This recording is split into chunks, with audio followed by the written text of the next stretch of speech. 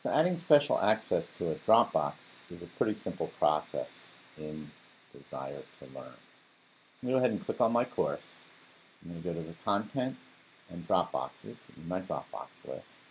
I'm going to click on the little Options arrow and click on Edit Folder.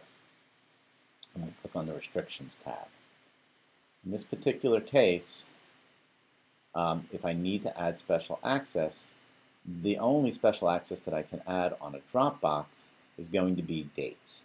So I click on Add Users to Special Access. So maybe a student needs extra 2 days to complete it.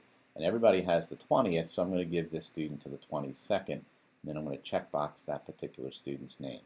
I'm going to go ahead and click Save. What that will show me is that that particular student has until the 22nd. Everybody else has until the 20th to get it completed, and that will allow that student 2 extra days where everybody else will not have access to it. I'm going to go ahead and click on Save and Close, and that's how you add special access to a Dropbox for an individual or a group of students.